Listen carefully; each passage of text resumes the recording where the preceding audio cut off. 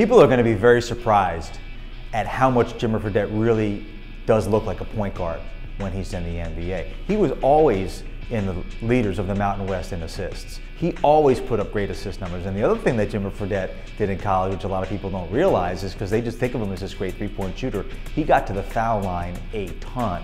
And he did it game after game after game, and he converted a very high percentage. So he can get by defenders, he's strong enough to finish around the rim, he shoots a high percentage from the foul line, we know he's a great three-point shooter, and he averaged over 4 assists per game and was perennially amongst the leaders in the Mountain West in assists. So I'm not sure there's an exact comparison that you can make for him, but there are certainly players that have had Jimmer Fredette's limitations and still become great NBA players. With his work ethic, with his character, with his attitude, with his toughness, which might be his best asset of all, Jimmer Fredette's going to figure it out. And he is no kind of finished product just because he got a college degree and he's a college senior. He's a baby in this game, and he's going to, God willing, have a 10, 12-year NBA career, and every year he's going to get better because he understands what it takes to get better. And I think he's already getting better, and I think he's going to be a